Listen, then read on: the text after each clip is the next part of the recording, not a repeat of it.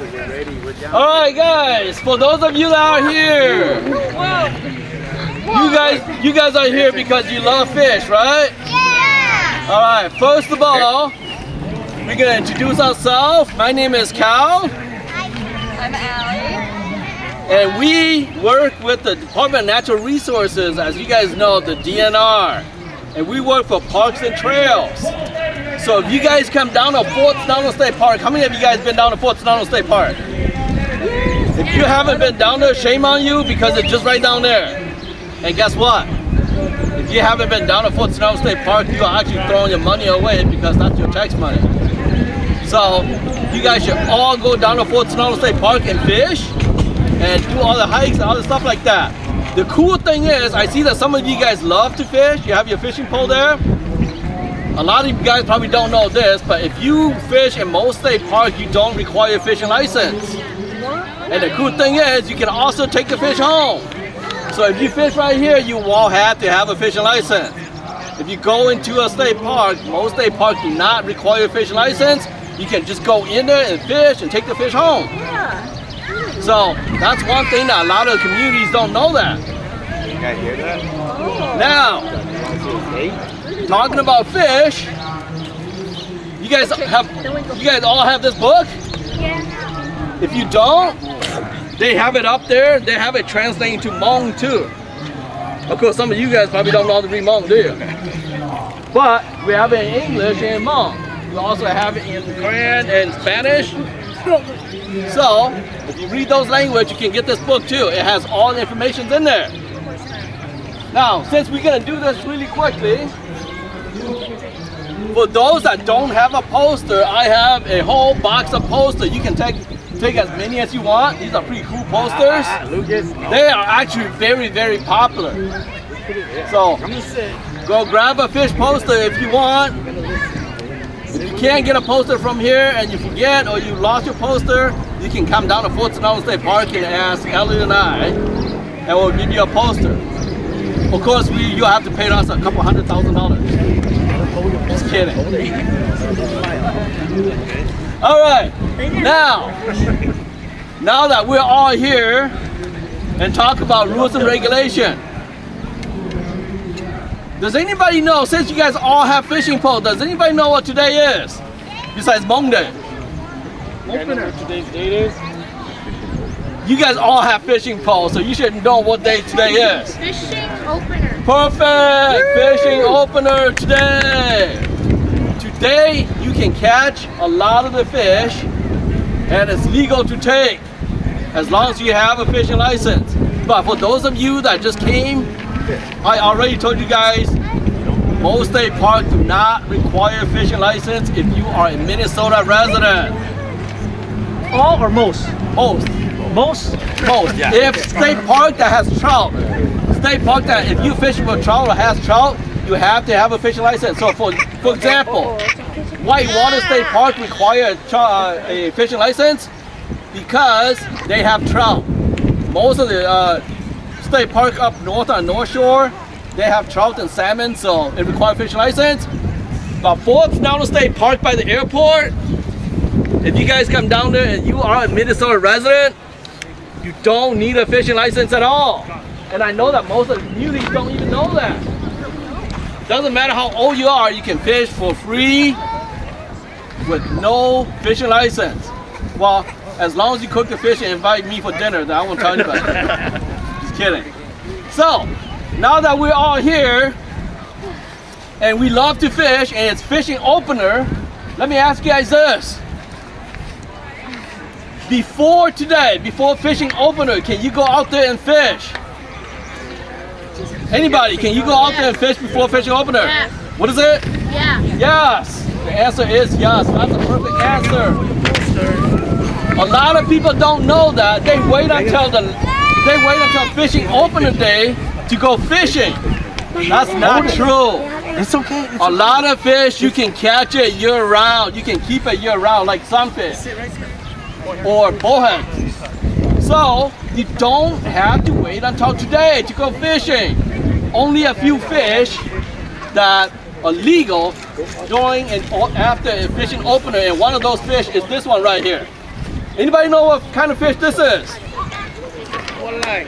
What is it? Walleye. Walleye. And what is the walleye? Anybody? The walleye is very important in Minnesota. Why is the walleye very important in Minnesota? Anybody want to take a guess? Oh, come on, you guys are all Minnesotans. You should know this. State fish? Minnesota state fish. Now, if you think about it, long time ago, there is no Minnesota fishing opener. Minnesota fishing opener is dedicated to this, so it's walleye opener. So today, walleye is legal and northern pike is legal. So basically, fishing opener is this guy right here, walleye opener. And over the years, we just call it fishing opener, but because of this guy right here, very popular. This one also tastes really, really good. So if you ever catch one that is this big, just let me know. I'll take it home and I won't tell anybody else either. So, walleye, fishing opener. Now, since you guys all fish, and this is a very easy question, but not too many people can answer. Are you guys ready? Raise your hand if you know the answer. What is a fish? What's a fish? Never mind. See, it's harder to answer, isn't it? What is a fish? Can somebody tell me what a fish is? Yes. It's a type of sea animal. So that's a good answer. But it could be also a turtle too. Turtle live in the sea. Anybody else? Oh, now nobody want to answer anymore. Yes, what is it? Perfect. Animals that swim underwater. But we also have a lot of insects that swim underwater. So good answer though. Anybody else? See how hard it is to answer what a fish is? And the reason I ask that is because when you guys fish, a lot of times there's people around the world that have never seen a fish. And they will ask you what you're doing and you say you're fishing and they say what's a fish? You have to be able to explain to them what a fish is. So looking at this, it's a fish. So how can you tell me that this is a fish? Yes? A fish is a sea animal that lives in the water. Perfect. So also a description of a really nice maybe seal, which is not a fish. So good answer there. Anybody else? I told you it's much harder than you think. All right, look at this fish and tell me what this fish has. Gills. Fish have gills. What else? Fins. Look at all the fins a fish have. What else? What is it? I know it. Scale. So 3 things that describe a fish to anybody that know what a fish is. So remember that. A fish have fins, scales, and gill. Not all fish have scales though. Catfish don't have scales. Sharks don't have scales. Sharks are fish. So make sure of that. Scale, fins, and gills. So those are it. Now that we know about fish, let me ask you guys. Some of you guys have a poster already, and if you haven't have a poster, there's a box there full of posters. Grab as many as you want. Now, question for you guys. How many different kinds of fish live in Minnesota? How many different species? How many different kinds? Who knows? Raise your hand if you know how many different kinds of fish in Minnesota. If you can't answer this, you're in trouble. You can't go fish. Anybody? Take a guess. Yes. 25? Going once? Going twice? Anybody else? 50. 50? Anybody else? 35. 35? 38? 100? 100? Getting closer. 50. Getting closer. 50? 50? 200? Oh, no, too much. 110? 110? 110 plus 52. Quick. 162. 162. Minnesota have 162 different kinds of fish. Ranging from the largest one, it's called a lake sturgeon. Lake sturgeon in Minnesota can grow over 8 feet long. And they can live over 150 years old. The smallest fish is called a least darter, which is only about 1 inch long. So ranging from Lake Sturgeon to Lee's Darter, there are a lot of fish in Minnesota. Most people, most Minnesotans only know probably about 10 fish. That's about it. But we do have a lot of fish in here. Some fish love living in lakes like this. Some love living in large river. Others love cold water like cold springs or deep lake. So if you want to fish for a particular type of fish, sometimes you have to find the best habitat for it. If you don't find the best habitat for it, you will not find the fish you're looking for. Now,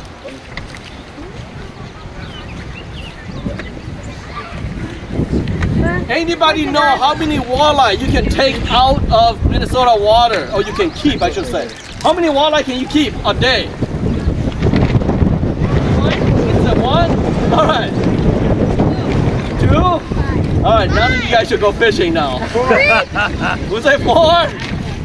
In general, how many walleye can you take out or keep? 5? Anybody else? Nobody got the right answer yet. What is it? 3? 0? None of you guys got the right answer yet. If you pick up a fishing regulation, you should know by now. What is it? 6. In Minnesota, in general, not all waters, in general, you can take up to 6 walleye. So, but if you look at the regulation, it says daily limit and possession limit. Remember that those are sometimes the same and sometimes they're different. So, if you guys catch 6 walleye in this lake, which this lake does have walleye, if you catch 6 walleye in this lake today and you take it home, the daily limit is 6. Possession limit is also 6. So if you catch 6 walleye today, you take it home tonight, you eat 3 for dinner. That means you still have 3 left in the fridge. Tomorrow, when you come back, how many fish, how many walleye can you catch? 3. Anybody else? 3? 0. 6? Yeah. 5? 0. 6. Here's the answer. That is actually a trick question that a lot of people never get, and they're confused with the regulation. You catch 6 walleye tonight, you go home, you eat 3 for dinner, you guys got 3 left. Remember, your possession limit is 6. Tomorrow when you come back, you can catch unlimited walleye. Did you get it? You can catch unlimited walleye. I didn't say how many you can keep. That is part of the confusion a lot of people don't know about. Catching is different from keeping. You can catch as many as you want as long as you release it back. But you can only keep 3 because you still got 3 in the fridge. So remember that. Now, see this net right here?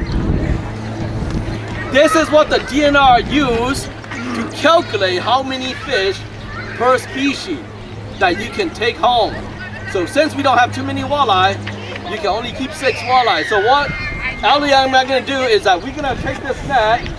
This is an official seine net, S-E-I-N-E, seine net that the DNR use. You guys cannot use this net.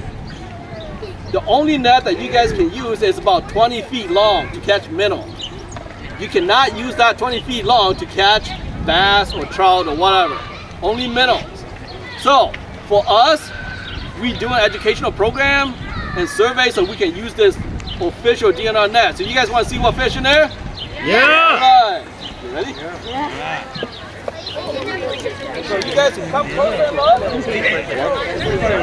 Ready to jump in the water and stay there. Everybody get in the water. You like to see that. Okay. Stay down here. Okay, then you just watch, boy. They're so small. Okay, don't catch slowly. Just want to make sure it's not twisted. Go to the other side. Yeah, perfect.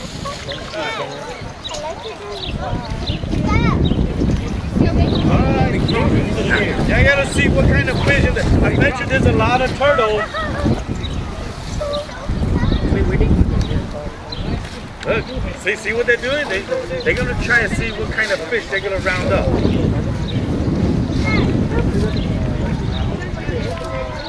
Pay attention to the little dog. You pay to learn. You don't learn, you're not going to do good in school.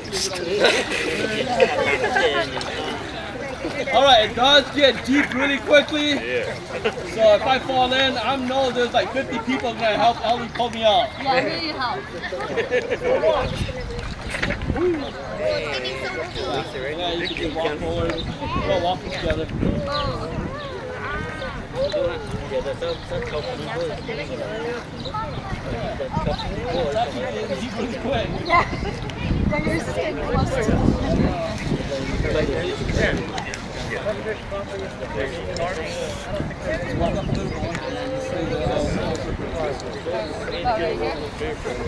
Whoa!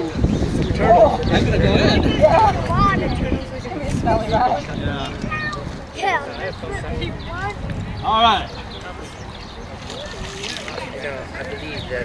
I don't think I can go any deeper, so I'm just gonna come back. Oh! I already got water in my waiter. Oh no! Yeah, so we're just gonna go. Alright, walk up there. Okay, let's back up now. Yeah. Let's back up and see what fish comes out. Pretty heavy. Copy menu.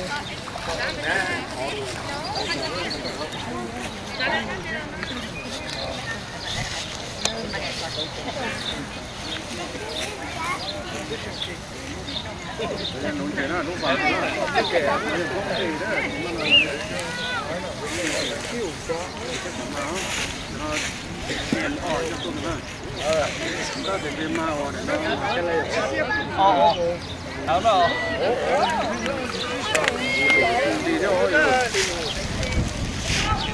It wasn't there. Oh, it's still there. Oh, this stick should prevent us from catching a lot more. Okay, so.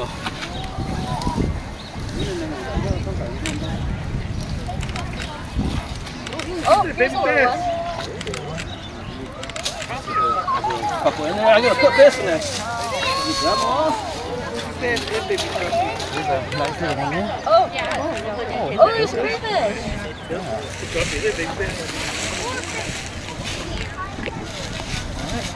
Oh, I didn't this one.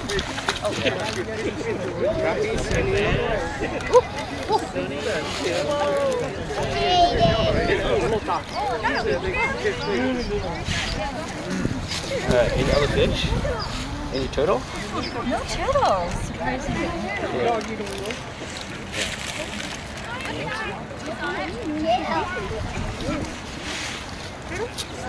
Got a little one. Baby.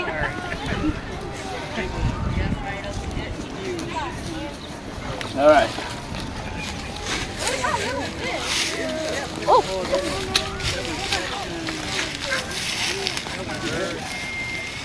I think that's about it. We don't have that many.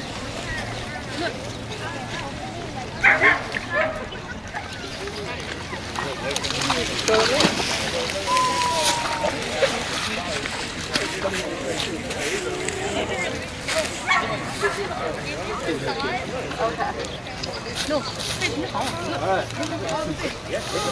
Stand down so everybody can see it. Look at that. I didn't know there was shrimp in there. Okay. There's shrimp in there. Wait, Look at it. And then Alright. back up. Everybody back up. Back up a little. I'm going to show everybody. No, that's a crawfish. Back up. Come in. Guy, what's this? Alright, everybody back up. Wider so a lot of people can see a little wider. Alright, now.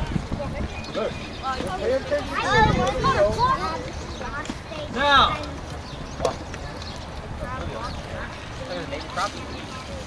Talking about that, let's talk about this guy first. See this guy right here? It's a crawfish or crayfish. It depends on which part of the United States you're from. If you're from the south, it's called a crawfish. If you're from the north, it's called a crayfish. If you're from somewhere else, you can give me a name. Crawdad, there it is. Now, we do have a lot of crayfish in rivers and lakes.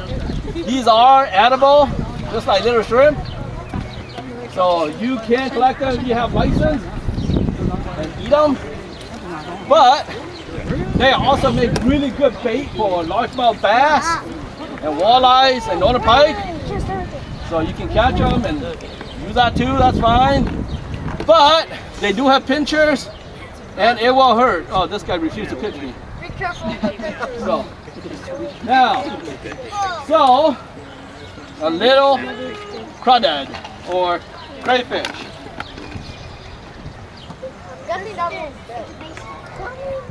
Now,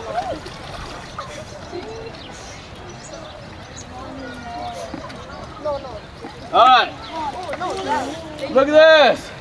It's a nice fish.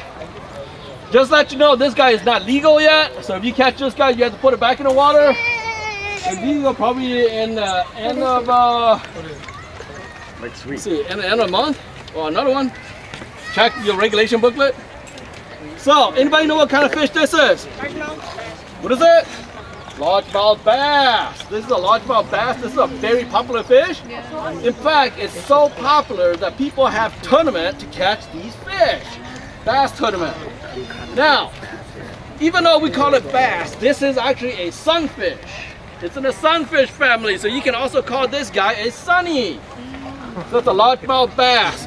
We have two species of bass, the largemouth bass and the smallmouth bass. They look very similar. The largemouth bass is this guy right here. The mouth goes beyond the eye. The smallmouth, the mouth actually go right on the eyes or in front of it. So largemouth bass is a very popular fish. And it's also very tasty. They do get really big, popular, and tasty. So if you want to fish for these guys, use a really nice minnow lure. Or crayfish will do it too. Or they also take worms too. So a wide variety of bait, which works really well. All right. I want those really small. Yeah, let's have one of these little small ones. There's a little one right here. He's quite small. Alright. See this little guy right here? If you ever catch one of these, you caught the fish that everyone catches. This is a bluegill. Perfect. It's a tiny little bluegill. In fact, part of the gill right there at the tip is blue. That's how they got the name. This is a sunny, a sunfish or a panfish, which is a sunfish family. I never knew they got so tiny. Yeah, they are. These are little babies. This guy is probably about 2 years old. So they're just little babies, and you catch here, you probably can catch a bunch here. And they are also the safest fish to eat. So if you want to eat, they are the safest fish to eat because they don't eat a lot of pollution. So they're really safe. Are there white bass? There are white bass in here. In fact, the DNR stocked white bass in there a couple years ago. There should be some in there. So, all right. Now, these little guys, like I said, they're really tasty, so you can actually eat them. They're safer than catching catfish. You eat catfish. Teresa, I never caught a catfish. You never caught a catfish? All right, here goes. This guy looks like it got bitten on the back, probably by a northern pike or a bass. So this is a black crappie. Minnesota have two species of crappie, the black crappie and the white crappie. This is a black crappie. The reason I can tell is because they have random spots on their body. The white crappie have vertical bars. So that's what it is. Crappie are probably some of the best eating fish. I don't eat fish, but I eat crappie. That's controversial, isn't it? No. So, this little fish right here, in fact, if you look at its tail, if I turn around, look at its tail, it's been injured. It's probably got chased and bitten by a northern pike. Northern pike and large northern pike will eat anything half its size. So a little crappie like this is probably snack. In fact, a couple of years ago, I forgot what year it is. The record has been broken now, but Lake Phelan got the record muskie. in there a couple of years ago. So now the record is broken. I think the record is in Lake Harriet now or somewhere. But we still have a lot of pikes in there and muskie in here. So come out here and fish. So nice little crappie right out here. All right, some of the bigger one. I know that most of the little fish in here are bluegill. So it seems like we only see this one can show a little more on the gill. You see that? Yep. A little bluegill right there. Now, what you catch in here are probably just largemouth bass and bluegill, most of them in there. But historically, Lake Phelan, historically, if you're talking about 11,000 years ago, Lake Phelan used to be a large river that flows out this way, all the way down to the Mississippi River. The lake is actually still a continual river. I don't know if you guys know that, but this lake does have current. And they flow down to Maryland. And from Maryland, it went underground. I don't know if you guys know that. But it is actually a little river that goes underground all the way down to the Mississippi River. And the reason I know that is because you go up by Keller Park, it is a little stream that comes down. So nice little sunfish right here. We're just hang out. All right. We also have perch and catfish in here. Unfortunately, we didn't catch it. A lot of turtles in there. Yeah, we have a lot of turtles in there, and this is probably the best time to find little baby turtles too. In fact, at the park, Alan and I didn't see one, but our staff see a lot of baby turtles, and they're coming out this time of the year. So when you're driving on the road, look out for baby turtles. They're really, really cute, about this big. I know. So, yeah, so just look out for that. All right. Since you guys know about fish and it's fishing opener, I want you guys to go out and fish. Especially come out to Fort Sonoma State Park. And if you don't know how to fish, Alan and I also teach fishing classes. Guess what? They're free fishing classes. Come out to Fort Sonoma State Park and we'll show you guys how to fish. If you don't know how to fish. If your mom and dad is, you know, they like TV too much and they're watching TV, they don't want to teach you guys how to fish, tell them to drive you guys down to Fort Sonoma. And then they can watch on the phone. Oh my God. So, all right, any questions? Any question, kiddos? What do you All right. know about anything? All right, if no question, thank you. Like I said, the box there is full of posters. Grab them. And if you guys want to come out of Fort Sonoma State Park, we have tons of programs like canoeing, fishing, nature walk, learning about birds and other stuff like that. So it's your state park. If you don't come down there, you're wasting your money away, like I mentioned. All right, thank you guys. Thank you. Okay, told you guys please go. What is that? Alright, Oh, this big one right here? Ah, that's a bass.